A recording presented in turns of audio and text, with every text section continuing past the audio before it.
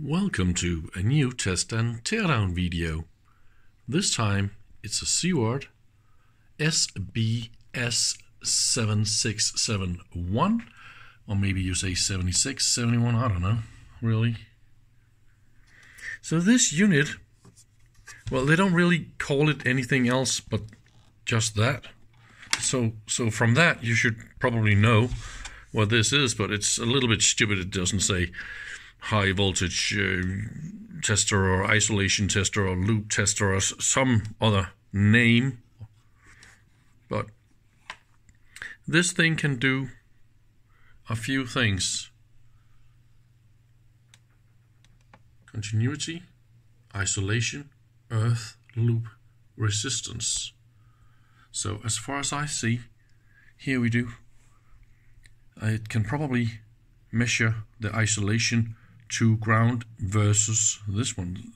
I mean earth versus this one via your cable, and it's probably doing isolation to earth from the two main inputs like that, right? Or you have it all here, right? But in this mode I think it's only 500 volts. If I look at the specification for this one, it should also be able to do 1000 volts. So 250 volts, 500 or 1000 is what you should be able to set up here. So, and then there is a neat display here and a serial port where you can download your data. And a neat test button. Ooh, high voltage and all that kind of warnings. They did quite a good job with the mechanical solution and the design here. See, we got no screws or anything here. So how do you get into the display part here? That is something I am a little bit interested in, because I want to look what is inside this thing. And the bottom here, there is a battery compartment and those screws, they're just those little, see, not screws but click. So you just turn this a quarter of a turn and then it releases. So that's good, and nobody forgot batteries in this one, so good job. Please take out your batteries when you are done. So that is great. Restart then, okay. So we'll do that. So that will be C cells, and we need 6 C cells. But I guess I can just connect a power supply to this one. But I expect this not to be isolated from mains, so that means I should be very, very careful about what I'm doing. And of course I'm gonna go and pick up a trash power supply, because I don't want to blow up any of my expensive power supplies for this experiment. About opening, see those little rubber feet. I pulled out one of them, and deep in here there is a screw. Haha, I love it. This is a classic place to look for screws. So I think we got a chance to go inside the main unit, but I still haven't figured out how to get into the display unit, so yep. So I feel I am ready for the first power-up experiment.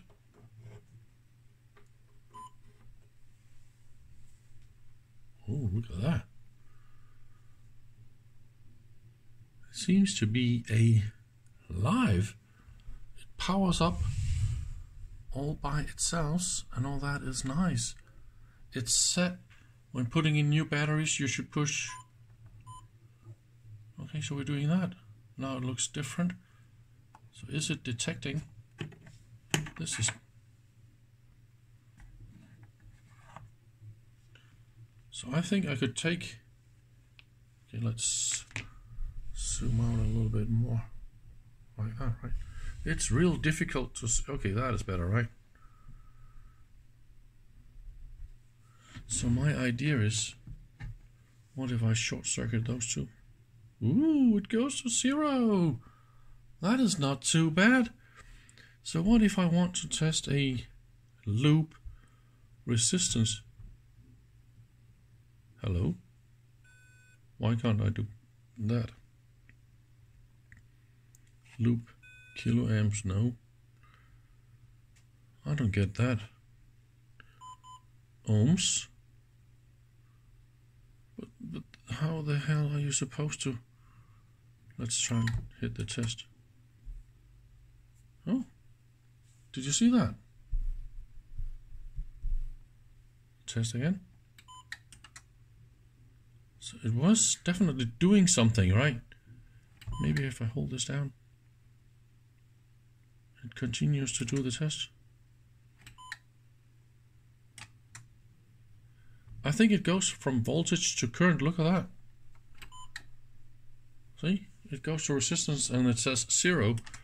So here's my idea. I'm going to change this into a resistor, see what happens. So let's try and see how that goes. Here is 1 ohm resistor with quite short leads. Let me see if that is... Yeah, that's alright, isn't it? So let's try again. 0 ohms. What if it's open? Aha! So something. Okay, let's try another resistor then. So here is 80 ohms. And now it goes high. I am confused. So when is high? What am I doing wrong here?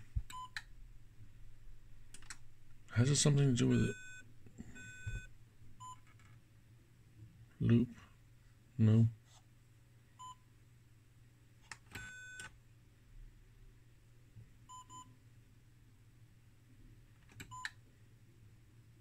I think it says here continuity. Yeah, okay, so we are in continuity and it's supposed to be less than 20 ohms, right? And I put 80 ohms and that makes it fail. Okay, so we're gonna go and get a 10 ohm then. I couldn't find a 10 ohm resistor in a big powerful one, so this is 12 ohms. And then it...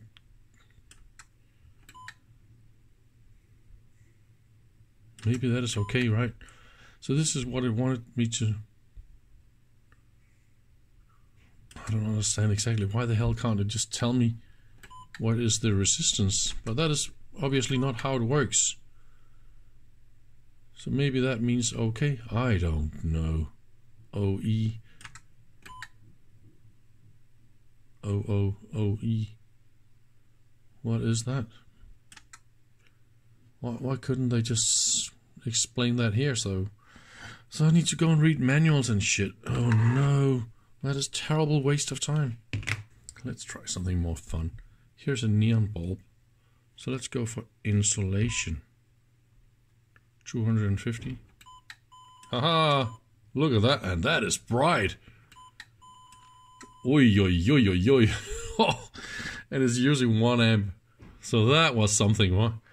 How cool is that? So yes, this thing is definitely making high voltage. Man, it is totally overdriving.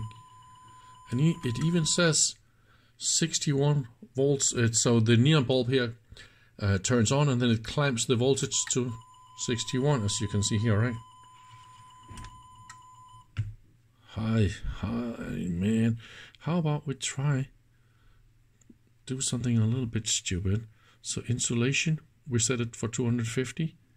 How about we increase this and see 500? Nah, 1000.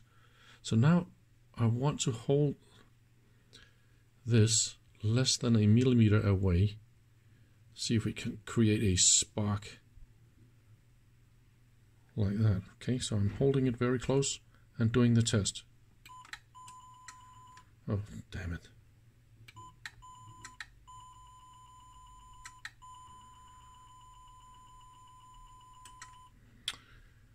That is impossible to do with one hand. So that is a good idea about this push this with one hand so you don't get killed. Yes, look at that. There was a spark. I don't know if I'm able to record this. Enough playing around, but this is fun. It can make high voltage, and I think you could definitely use this for, I don't know. I was going to say, I don't know. I don't want to say that anyway. But you could probably think about some good things to use these for, right? Some practical experiments with people. That could be fun. That was actually a positive surprise to see how nice and how well designed this thing is. Look at that. 2 large PCBs stacked, and it's full of goodies here. Wow. That will be the high voltage generator, I guess. Got a little relay. Got some programmable ICs, I guess, or some special ICs. I don't understand exactly what that is yet, but maybe I'm going to figure that out. We got some power resistors for some test currents, some field effect transistors, and a lot of transistors and optocouplers, and all that kind of stuff to do high voltage in, out, power loading, and all that kind of goods. High voltage here and a little fuse for all that. Definitely well designed. Probably gonna go and have a little look in here. We got more of those big ICs. And we got 2 cables. One go that way up to through to the display unit, and the other one is here, and that's probably the RS232 port. We got all those wires that goes over there, and that'll be the battery power supply. I think there is a diode or something in here. I can feel there's a component hidden in the cable, so that is a good idea. They probably forgot, oh, reverse voltage protection. Oh, we better add the diode in the cable, because that is what people will do when they plug in batteries. Probably gonna put them in the wrong way, so you must always have a reverse protection. But there's also some diodes and stuff down here. So this connector is 4 pins, and they're only using the 2 to the left here. So that is how it's done. They didn't want to use the connector, so they just solder it in. Okay. And another fuse. I really would like to open up a little bit more and have a little better look. I also found out how to open this one, because this is done, this plate here is done exactly the same way as here, and here you can see there's a thick plastic and then a thin sticky plastic here on top with all the nice text and all that kind of stuff, and this is done exactly the same way. So when I push with my finger here, I can feel a big round hole, and this is where the screw is, and then I go around here and feel, ooh, one more. Yes, and here another one.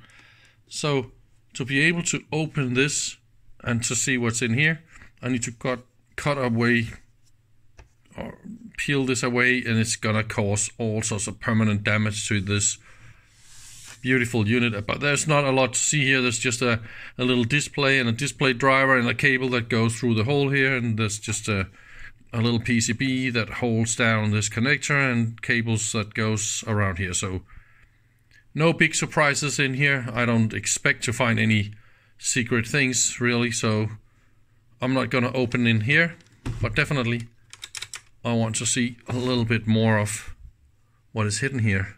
It is very, very compact and 2 very large boards, so definitely let's have a little deeper look. All those resistors, they are in parallel here. Definitely want to peak current load some stuff and see.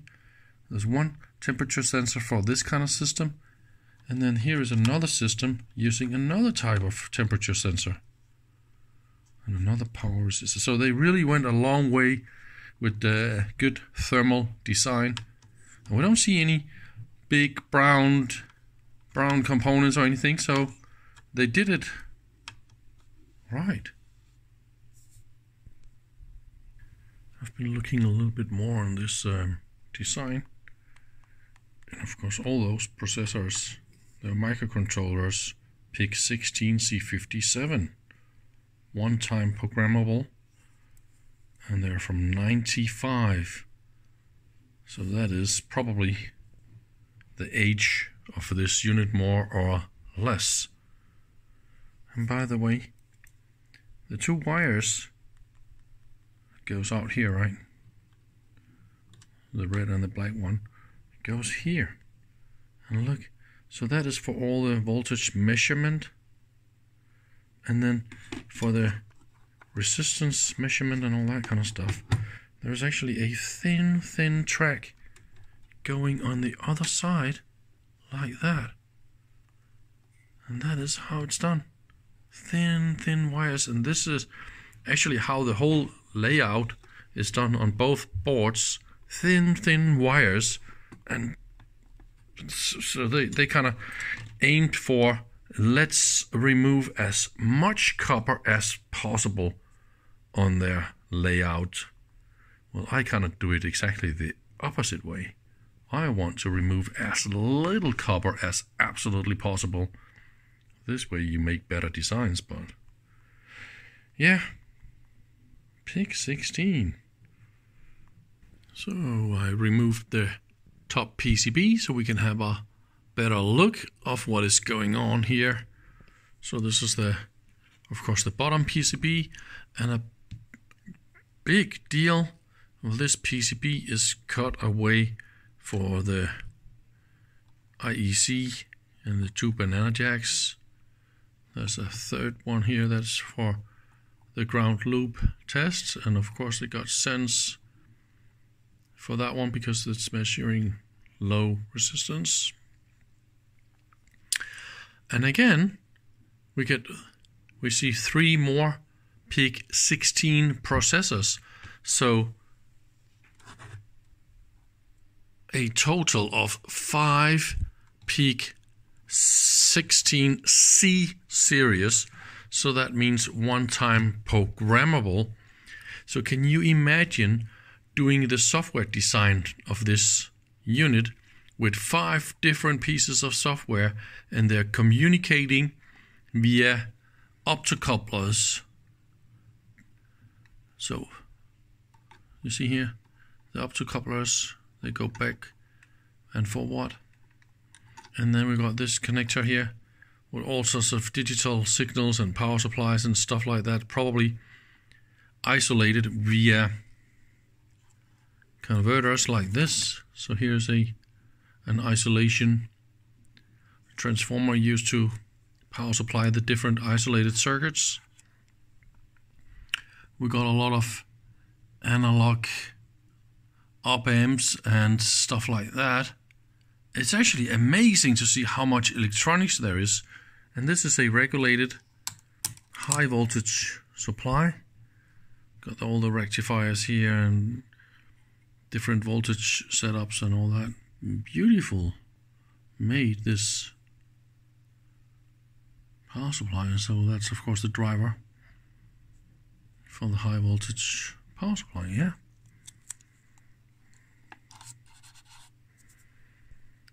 We got all those resistors for high voltage measurements. Oh. So that's probably a cheap way to get high voltage resistors. But it's amazing how much electronics there is in this unit. Those cables, they're really thick and kind of stiff, so that goes through the joints and all that up to the screen unit. And as you can see here, what is going to happen is it's going to press real hard. So there's, oh, let me turn on some light so it's easy to see what's going on here. So it would have been better to use much thinner wire. And here's a little funny modification with this trimmer that just don't fit. What I really like is the way that they solved the problem with the wires that goes into the PCB. That go via a hole like this. So that is definitely a great way to do that. So when you pull and move around with this cable, you don't stress the solder joint. So that is really good.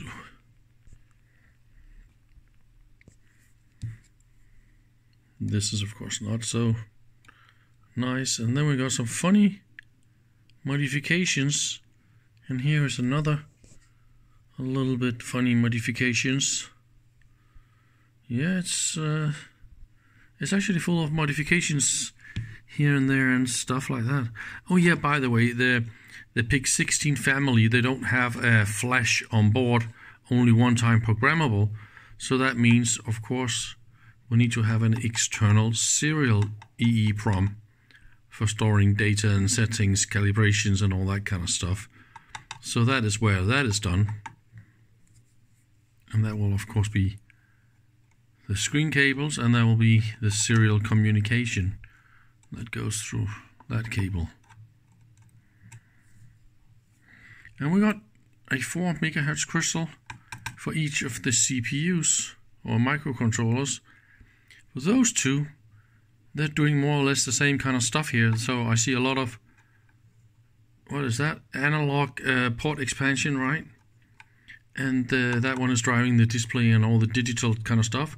So they are more or less communicating together, but probably also sharing the same crystal to save money. So that's a little bit funny. All the others, they're running off their own power supply, and so they got their own little crystal.